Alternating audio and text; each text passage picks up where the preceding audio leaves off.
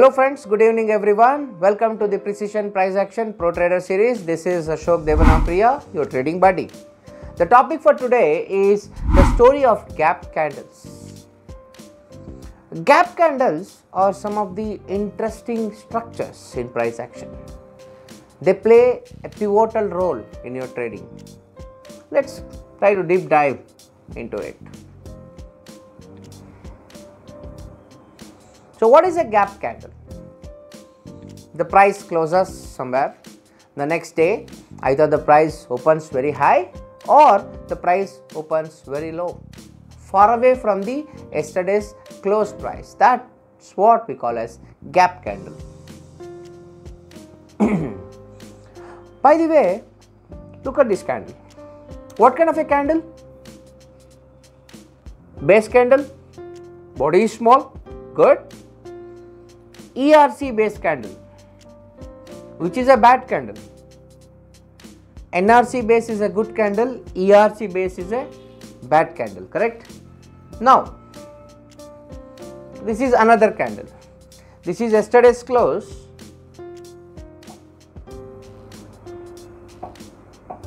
For example, this is yesterday's close and this is tomorrow's open or today's open.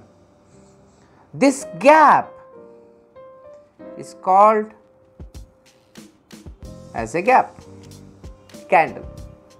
What we do in price action is we generally treat a gap candle as a momentum candle. So what we do, we just assume that there is one candle here. We assume there is a one candle which is invisible, which is hidden, but it is a momentum candle. Why it's a momentum candle? Because the price went up because of extensive buying, extensive pressure of the buyers, not sellers. If it's a buyer pressure only, price will go up, right? According to the principle of supply and demand, there are some amazing concepts where even price goes up when there is no demand. When there is selling also, price can go up. There are multiple scenarios. There are some interesting concepts that comes up in price action analytics. Maybe I need another 3 months to 6 months to get into those topics. We'll talk about it later. Anyway, for now, this is a base candle. There is a gap. That gap we assume a momentum candle. Alright? That's a imaginary momentum candle that we assume and place it here, and that's when we try to visualize what happens at the core level in terms of price action trading.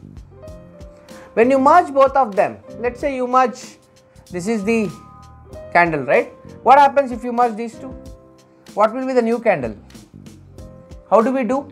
Take the open of the first candle, the close of the second candle, the highest high. For example, this is how you should do.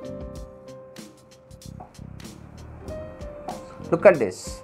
You need to take the open of the first candle, okay, and the close of the second candle and the highest high of both the candle and the lowest low of both the candles.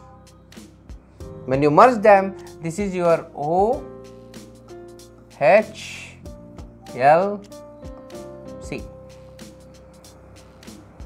That's how the candlestick will look. And if you merge this candle and this candle, can you guess what happens? See this.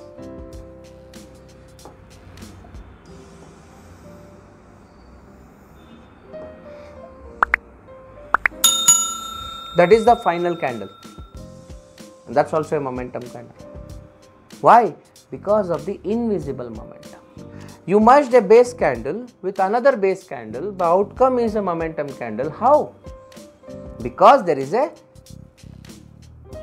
invisible momentum candle which is hidden between the candles, and gap candles play a very structured role in price action. They have special role in a price action journey. A price action trader is not a breakout trader. He is not a support resistance trader. He is a retracement trader. He is not like a cheetah driving or chasing a deer. A price action trader is like a tiger who waits on the riverbed for his prey to come towards him, and he jumps on the prey at an appropriate time when the prey is vulnerable. The same thing the price action trader has to do. It's an entirely unique concept. Okay, cool. That's almost a momentum candle.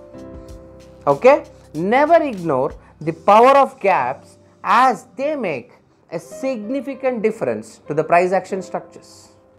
Anyway, let's do this. Let's quickly jump into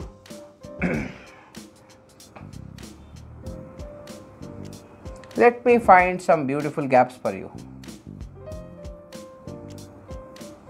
Can you find it?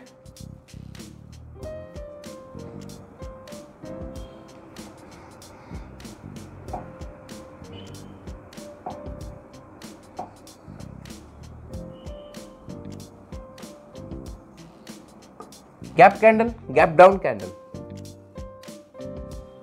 See, this is a gap up candle. This is a gap down candle. This is a gap down. This is gap up. Can you see this one? Gap up. It opened up and came down.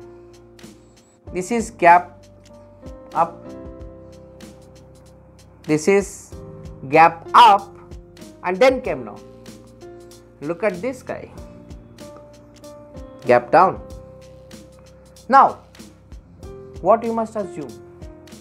You must imagine a momentum candle wherever there is gaps. That is what a typical price action trader should behave. You must assume that there is a momentum candle.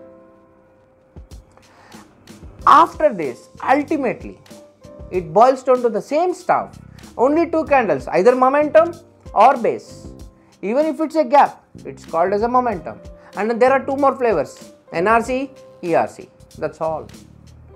That's the base and basic foundation of price action, and thereafter the building blocks will start emerging.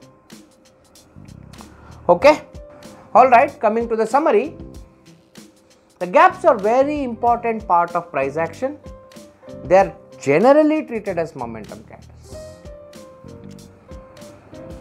Many times gaps don't get filled. Why should a gap get filled?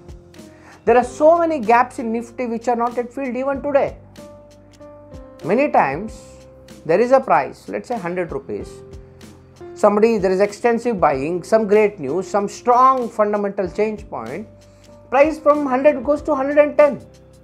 From 110 it can go to 200, 2000, 20,000. Any number is possible. But there is no guarantee that the price should come back and fill that gap of 10 points between 100 and 110. It need not fill. And when price comes and fills such gaps, it means something. Alright? So, there are a lot of things that we as price action traders need to know. But today, we have learnt that gap is a momentum candle, like a typical scenario where body is more than 50% of the total length. Alright, so with this we successfully come to the end of the conversation on gap candles. We will catch up again in the subsequent video with yet another interesting topic. Until then, signing off, Ashok Devanampriya, your trading buddy. Thank you.